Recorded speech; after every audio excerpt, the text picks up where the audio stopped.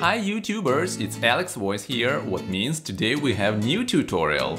I'll tell you how to create automatic and on-demand reports using ThingsBoard Professional Edition. As I said, reports can be generated either from the currently open dashboard or as scheduled issues. Yeah, scheduler feature will help us. The report server is rendering dashboards in a headless browser and then sending data in PDF, JPEG or PNG image file. On each generate report request, the ThingsBoard node sends a request to the report server using the configured endpoint URL.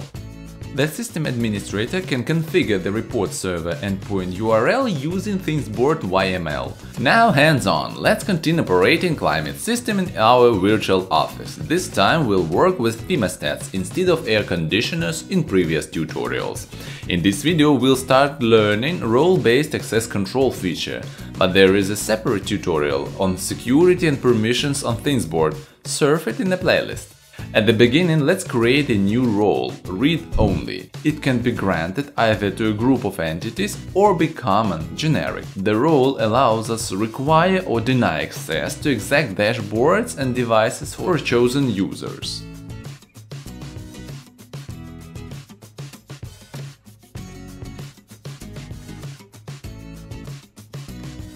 Now imagine you have two customers, A and B. Each has a thermostat, A and B respectively.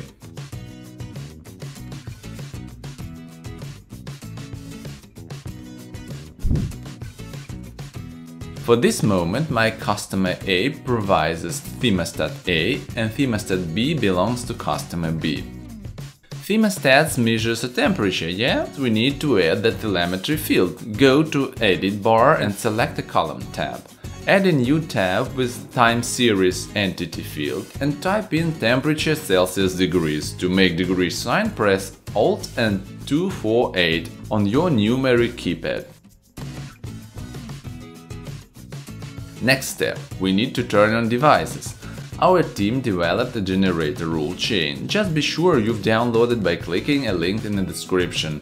Go to a rule chain, import temperature data generator JSON. Input names of devices according to your choice. Mine are thermostat A and B. I specify them in nodes.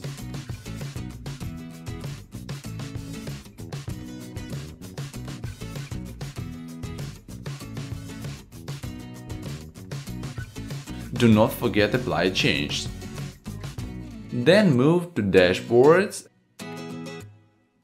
Import a dashboard. This dashboard allows us to see device state and detailed telemetry in progress.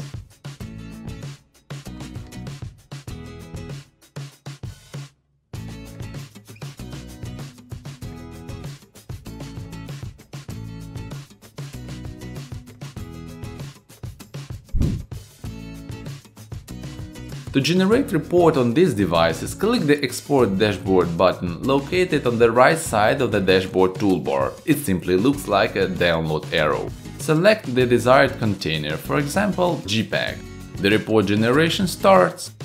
A ready-to-use file is automatically downloaded in the selected format. Easy peasy. But we do not want our customers to receive non-appropriate information. Remember the role we've created at the beginning. Apply this role to some customers A user. Create a user. And now he or she has general permissions for this type of entity, and users of customer A can view our demo reporting dashboard with devices that belongs to customer A. Just log on as customer and go to Dashboard panel.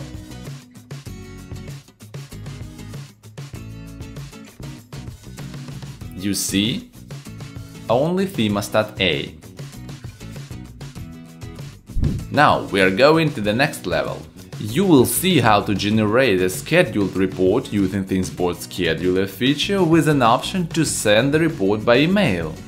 First of all, pay your attention on the Generate Report rule chain. This is a default rule chain. It determines whether the system will send the report by email or not. If the message body has a field send email and its value is set to true, the message with a report file reference in the attachments will be routed to the email-related rule node. ThingsBoard is not a mail server and it cannot send emails by itself. You need to set up the mail server. Go to the white labeling, then mail server. You'll see the outgoing mail server setting. You need to modify these settings like every typical email client, according to your system's settings.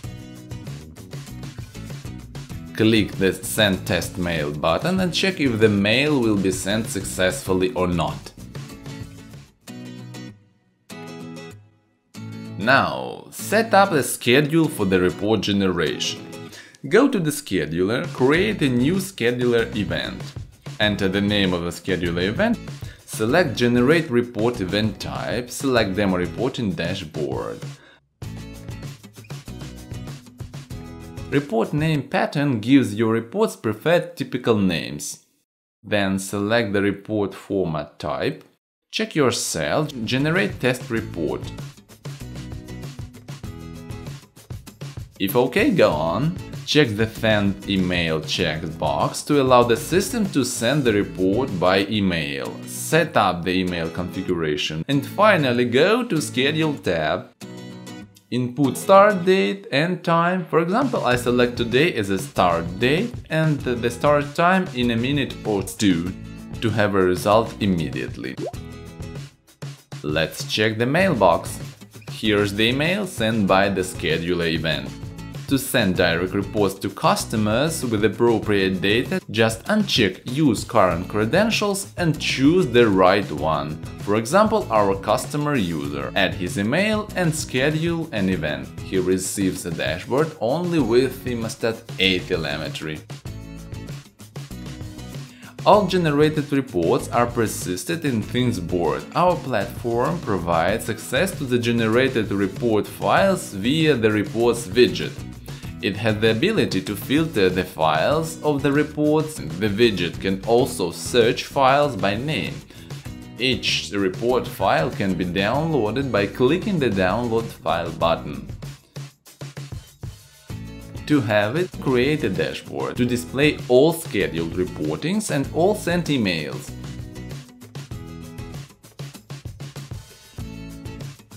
Enter the Edit mode, a pencil in the right button, and add a new widget, Scheduling. Click the Add button. Next step, add another widget. Select the files as a current bundle. Now you can see all sent report files. Save the settings. We have both scheduled reportings and sent reports on the screen. If you want your customer gets information in progress, modify the scheduler event to generate the report with a specific state. Select the dashboard state, select thermostat, for example A. Proceed the typical specification for scheduling. Save the settings. You'll see the scheduler event has been modified. And here is the file of the report generated by the modified scheduler event. I hope this video was useful. Don't be shy, share with colleagues and partners, leave comments and questions.